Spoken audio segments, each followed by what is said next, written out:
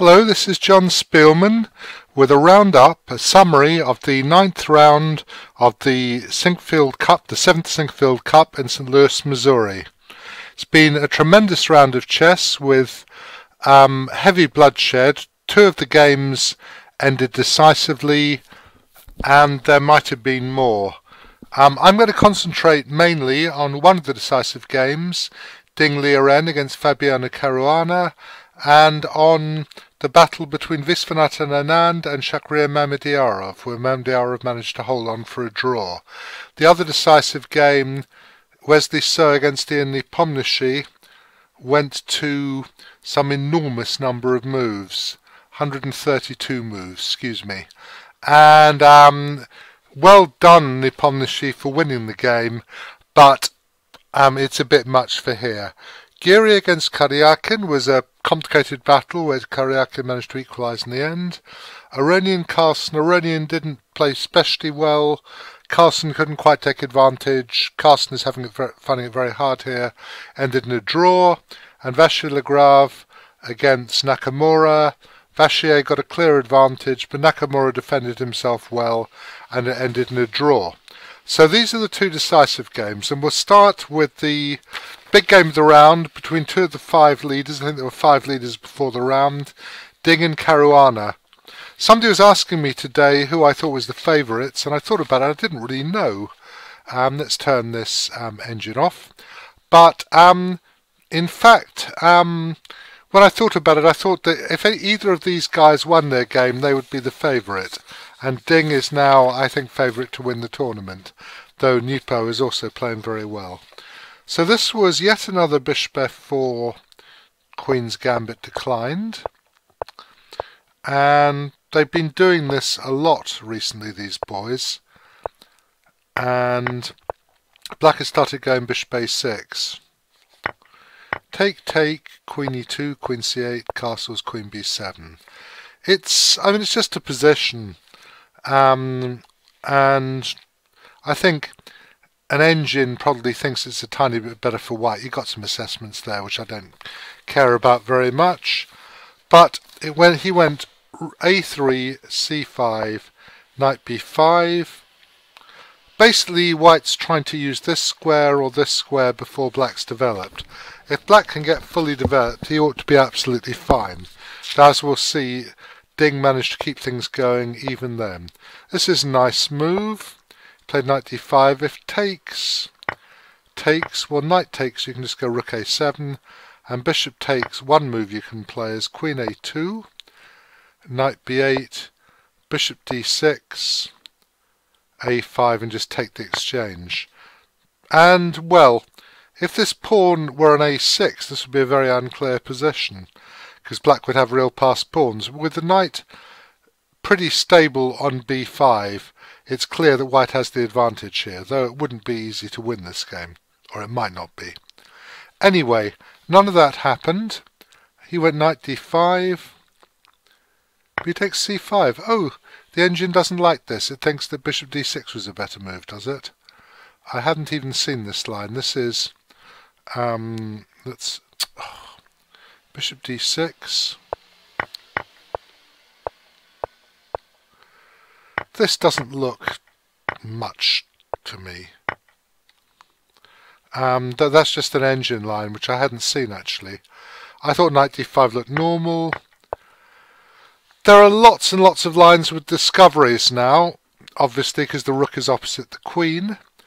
But also equally there are lines with knight c3, forking this queen and rook. And Caruana found an excellent move, rook c6. Somebody on the stream, I've got some very strong players now on the stream, found the move bishop d6. I think it was probably a strong continental player who goes under the name of I Am Nobody Really. This is actually a possible move, I think. And it ends about equal, allegedly. Okay, he played some moves. He played bishop b5, which prepares to defend this square backwards.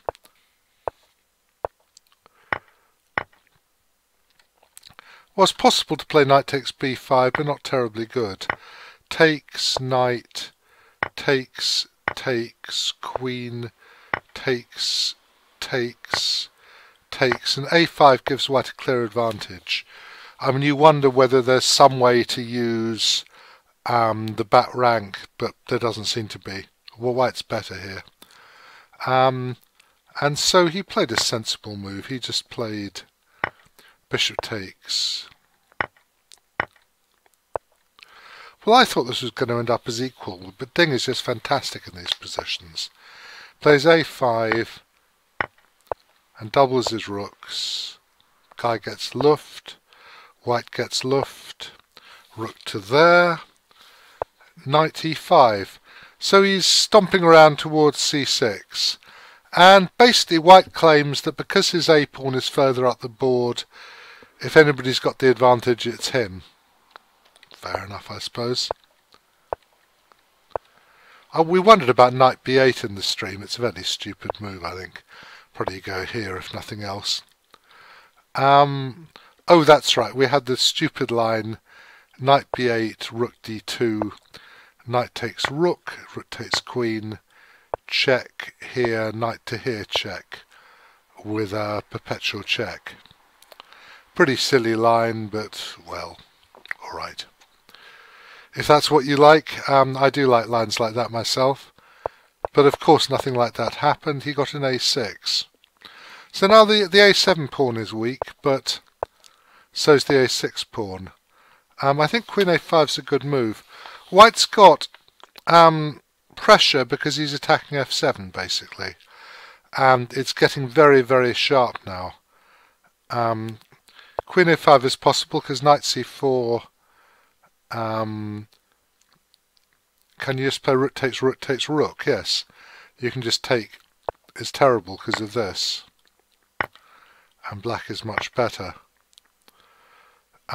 So you can't do that. So Ding played f4. The thing about him, he's a fantastic calculator and he doesn't back down. He just looks at the variations and thinks, alright, I can do this. Not sure if that was a terribly good idea actually. He went back now. I'm trying to remember. Let me just check my notes. No, I haven't got anything particularly here. That stops queen a8, which is pretty important, because if you got queen a8, you'd be teeing up to checkmate on that square. King h7 was okay, I think. When he played rook 2 to d5, queen a6 would have lost to queen a8, queen a5. If queen b6, this just wins.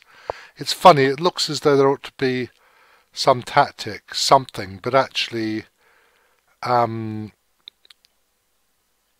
takes, you're just attacking everything. So he goes queen a5.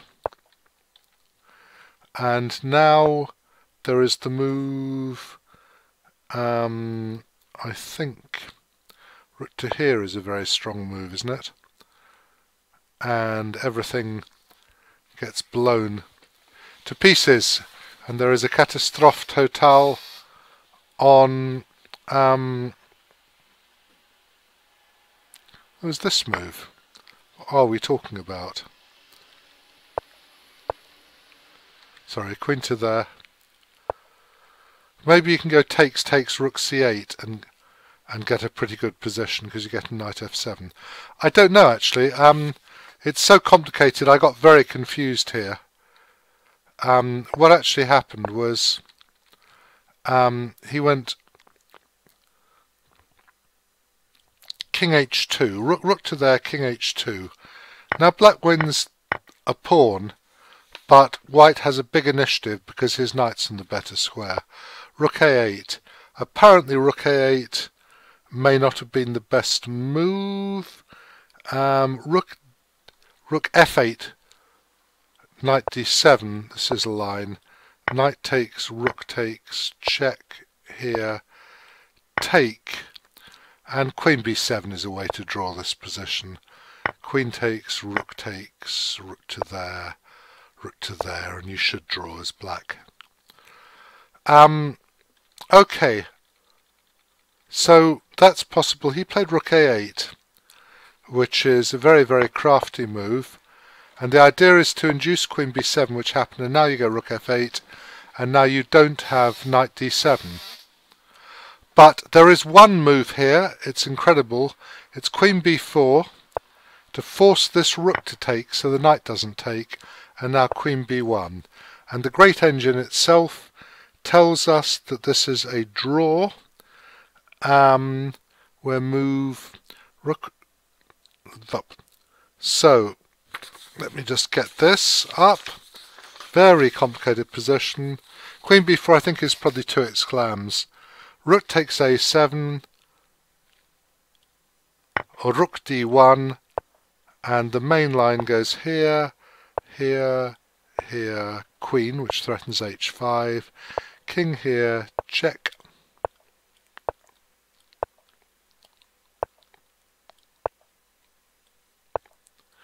With a draw, apparently. You can't, by the way, in that position, you can't go knight e4 check because of chompety, chompety, chompety, with an accident. So that apparently was what you should have done. Very, very difficult to see. He played rook b5, he probably was pretty happy, but Ding bashed out the fantastic move queen f1, which goes in this square and attacks the rook, and now this pawn is doomed, and very bad things happen to the guy. He went queen d5, knight takes pawn, so you're probably threatening rook checks and knight e5 check, and g4 check, and queen f3 mate. So if the guy, say, went here, which is not very sensible, check.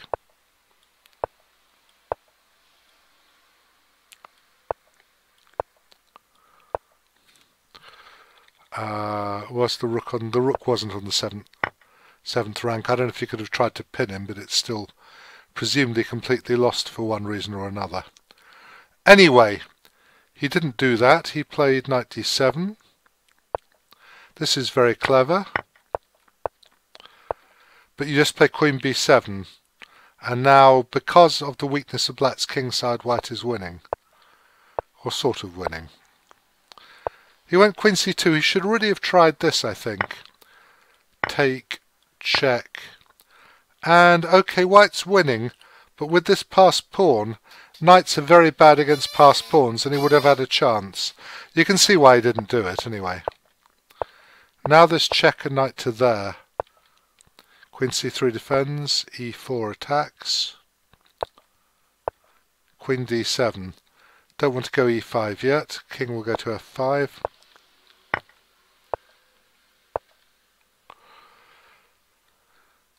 Well, you're threatening a sort of, I don't know, queen f7 and knight f6 check, I should think. Much better to go to d7 than f7. We're told that actually it would also win to play queen d7. It's very complicated. It goes check, here, check, here. Sorry, he went queen d7. If he goes queen f7, then there's this line, check, takes, check, here, check, takes, takes.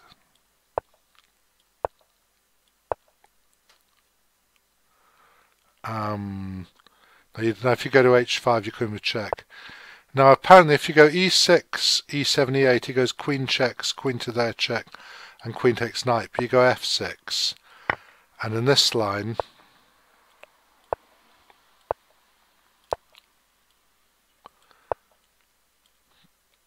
check, here, check, takes, check, here, check, and white wins.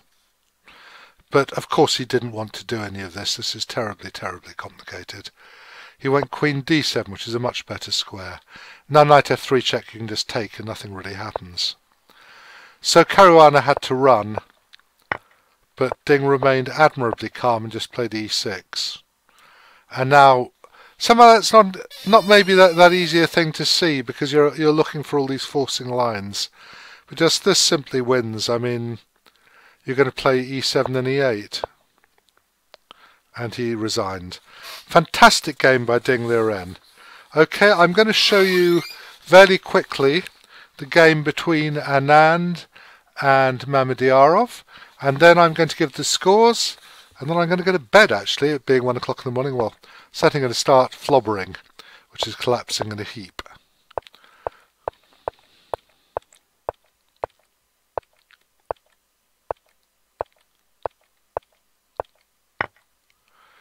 This doesn't look so scary, but there's this beautiful move, which I missed in the commentary, which stops knight g6. It's a real problem for black now, because he can't get his natural moves in. He has to play queen d6, knight to there, attacking this pawn. Bishop c7 is a very disgusting move. If you go there, well, it's possible you can already do this and this.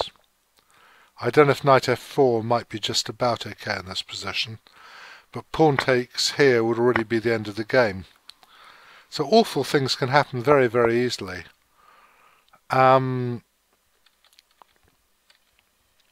He went bishop c7, knight h4, and actually engines want to play g5 in this position, I think. g5, rook d1, queen f6, knight f3, queen g6. But Mamedyarov got some sacrifice to pawn to get some pieces out, which is a very human decision. And he's got good pieces. You don't want to swap white squared bishops yet. Now, basically Anand now is trying to fight for control of the e4 square. As long as he can keep control, he's threatening queen c4 check, by the way. That's a good idea. I thought he might go takes, queen f6, but I think there was some reasonable way to play to keep control. So Anand is grovelling around, keeping control. Excellent move. You have to just keep on hacking here. Have to open lines for all your pieces. Well, he played queen takes. If bishop takes, knight takes g3, takes, queen takes, looks extremely scary. I believe that my glorious engine tells me that actually white is better. But I mean, that's absolutely not obvious in a game. Take, bishop e3. That's to stop a check and a bishop on that diagonal. Rook e5. You can also try queen checks, king here, take. But the engines aren't very convinced. Rook f4 is probably the best move to start here. Because rook f4 takes, rook d1, check here, check. Oh, sorry, excuse me. That a beautiful mouse slip, check here, and the engine basically isn't at all impressed and says, "What are you doing, you blithering idiot? You're a whole exchange down." But I mean, in a game, it's really hard to tell. So that's a good move. So now if the queen moves somewhere to c4, he'll play knight g3. It'll be even more dangerous. And now we've had a transformation, and white's got very bad white squares now and very weak king. He didn't like that move, the engine. Knight d4 apparently is a good move here. It's one good move, I think.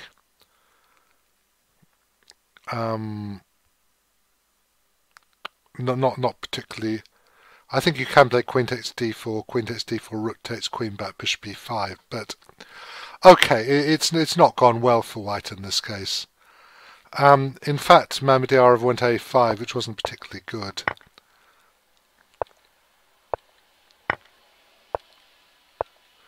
I think queen c5 is a better move, in fact, and now he made a draw. So, excellent defence by Mamedyarov, who defended himself under a lot of pressure.